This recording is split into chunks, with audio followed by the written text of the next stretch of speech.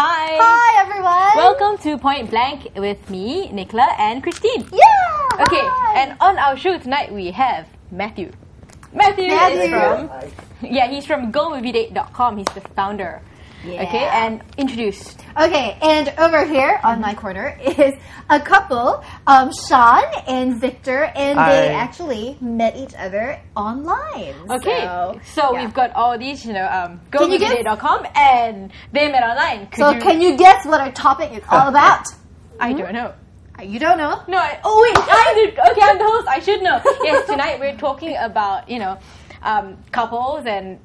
Okay, generally it's third-party help, whether it's matchmaking, online dating agencies, or physical, walk-in and look for your partner. So it's all about couples finding love in the most unexpected places and in the most non-traditional places. Yeah. But yeah. So basically, we're going to explore the pros and cons of this whole idea of looking towards a matchmaker or a third party of some sort to go and help you out when you have your relationship woes and all that stuff, right? Yep, correct. Okay. So I'm sure all of you know what it's like. Well, you guys know, and then Matthew, I'm of sure course. Matthew knows. Okay, but anyway, let's see what people on the street have to say about whether they would date someone from a dating agency.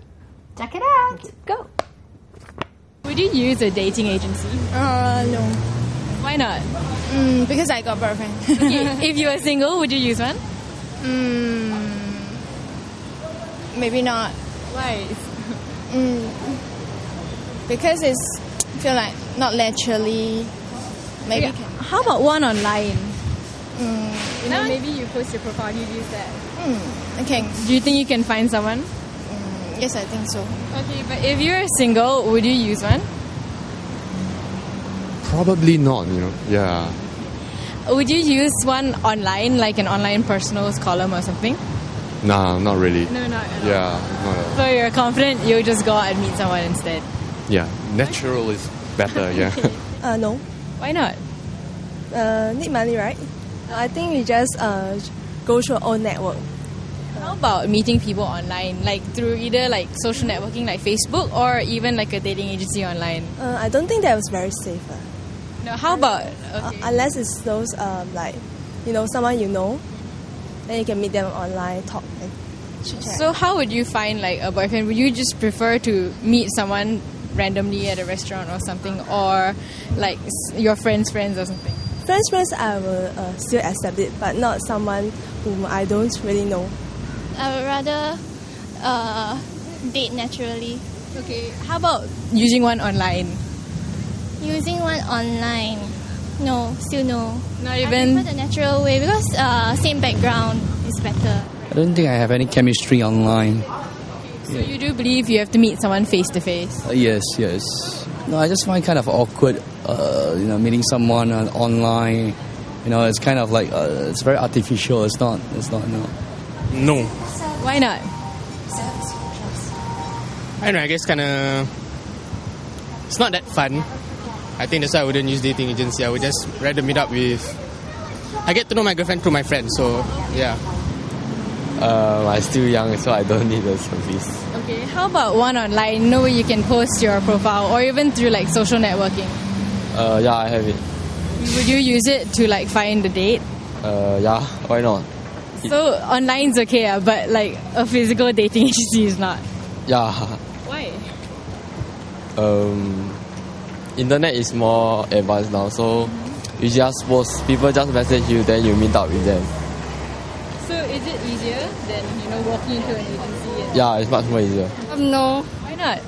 Because I have a boyfriend. Okay, if you were single, would you use one? No. Too traditional. Okay, how about one online? No, I don't think so. So weird. I don't know. It's so weird to meet people online. So you'd prefer to go out with someone you know or your friend? Yeah, probably someone I know. No. Why not? Huh? Why not? Because I don't think it's worth. Okay, how about one online? Nope. Why not? It won't work either. Yeah. Isn't it easier to meet someone online? Friends, yeah, not. Not for like a date? Yeah.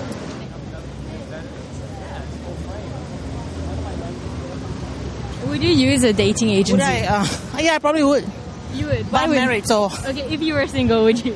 I guess, yeah, it's a good avenue, I suppose. Okay, how about one online? I've heard of it, but would I use it? Maybe, I guess. Okay. Do you think you can find someone through a dating agency? Do you think it's possible? I think it's possible. I've seen people who have done it. I've seen friends who've got mates through there.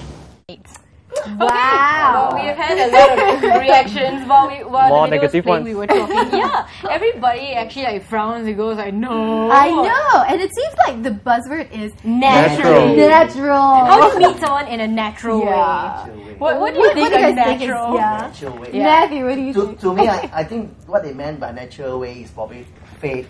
You know, The or traditional one day, way. Yeah, faith that I was walking down the street, the guy bumped to me. So in a like that. serendipitous manner, like some storybook. Oh, Yeah, I run like- into you in the MRT and it's love you at knock first to sight. me and we knock to each other and eyes caught each other, things like that. That is naturally. That happens in a once in a million, you know. Yeah. Probably nowadays, if you knock someone, they'll say, "Hey, why you knock me?" Yeah. Naturally.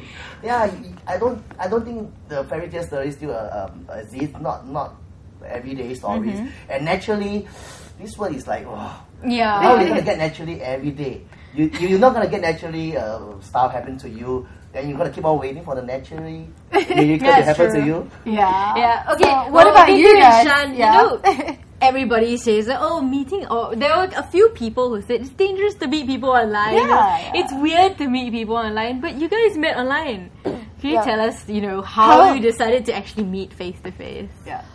Actually, it's because our workplace are very near each other, so we just meet for a short lunch, like 1 hour lunch. Yeah. Okay.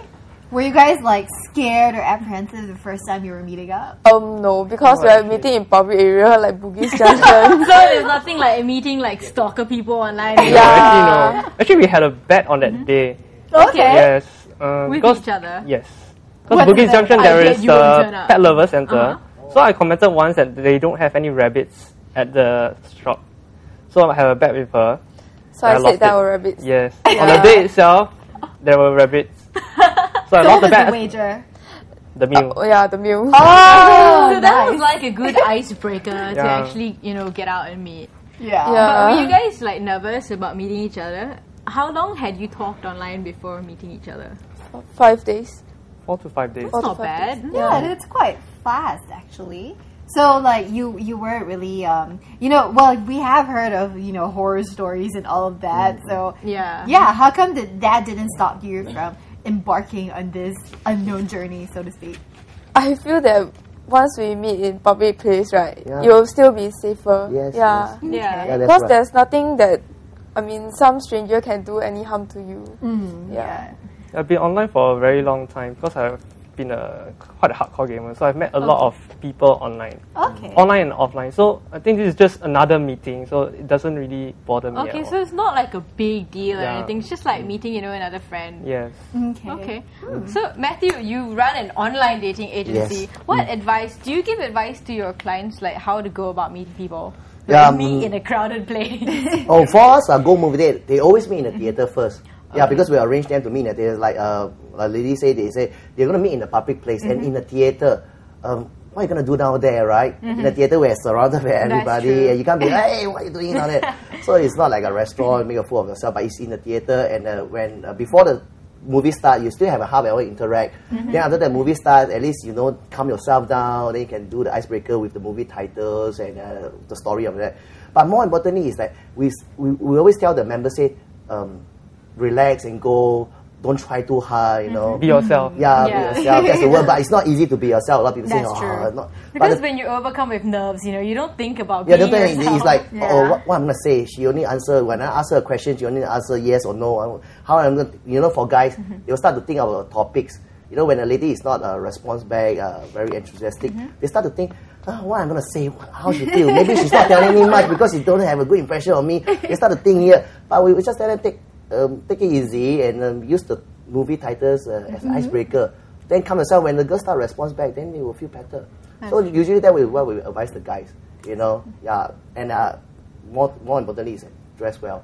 You don't come in slipper and we have cases that some people wear slipper and watch a 9 o'clock show thinking that it's alright. First impression. Yeah, well, that's true. Speaking of impression, so how did you guys find it? Like, do you remember, Victor, what Sean wore on your first date? Because ours is lunch hour, so we wore our She wore pink. I remember it was pink. Pink shirt and skirt. Wow. I can't remember shoes. Do you remember, Score Sean, point. what you actually Sean, wearing? remember? What's the color of the tie? I don't wear ties. I suppose you wear white. Actually, I don't have white. White with stripes? Yes, white with stripes, yes. White with stripes, yeah. White with stripes. Okay, but I mean, speaking of impressions, right? The other problem with, like, for example, online platforms is, you know, people pretending to be someone that they're not. You know, like if they're guys, for example, they tend to make themselves. I have a big house in the car, and I'm like 50 meters taller than I am. And then if you're a girl, oh, my measurements are 36, 24, and 36. So were you guys apprehensive about that aspect? You know, like of being able to. There's that possibility that your partner is actually deceiving you online. Well, you meet already, you get to know the answer. So it doesn't really matter. That's the why first thing is you must have a open mindset. Yeah. You don't go with, okay, this girl, I think she'll be my girlfriend. She is, things like that. You go with, okay, I'll just make a friend. Then we just see whether it progress. See how it goes from there. Like, we will always tell our guys, say, seeing is believe. For us, because there's no chance for them to actually interact, have a chance to say, okay, I'm this tall, I have a Merc, I have a big house, a bungalow with a swimming pool. So they have no chance to actually interact and say what they have. But when they meet, they will know actually what they're saying is true or not. Things like that, like you mentioned the height, the weight. If you mention that you are a slim, petite kind of size, and then you come out, it's different, you're huge. Then you will know that this guy is not truthful. So at the end of the day, like what the couple say is seeing is belief. At the end of the day, you have to see and you have to communicate the guy to the person, right? Isn't it? That's true. Yeah, same go for Facebook, those social network or Friendster, same thing, right? That's very true. So what do you think you guys would have done if, like, for example, Victor didn't appear as he said he would? Like, what do you think you would have done? I think I would just have my normal lunch and get back to work and move on. I wasn't that bad. If you didn't turn up, That's why when our couples meet, we say if you don't feel comfortable, then no exchange contacts. Yeah, that's good advice. And like, you know, with a movie date especially, you can ignore the other person if you don't like him and watch the movie, right? Totally ignore, but it's like if they were to propose, say that can we exchange contacts, then you're not comfortable, you probably just, maybe I have your emails and then I just MSN. MSN, things like that. It's still relatively safe enough. You don't have to give your IC or give your your numbers away, things like that. I think email is a good way to start. That's true.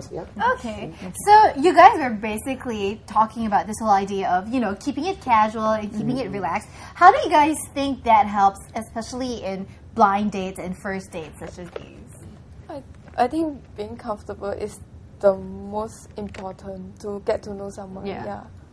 Okay, I want to ask something. I have online friends, and sometimes when I meet them, not as a date or anything, but just to, you know, meet up because we have similar interests, I find that I can't talk to them, and I can talk to them a lot online. Did it ever occur to you? And, you know, did you have problems when you first met? Was it awkward? Yeah. No, wasn't.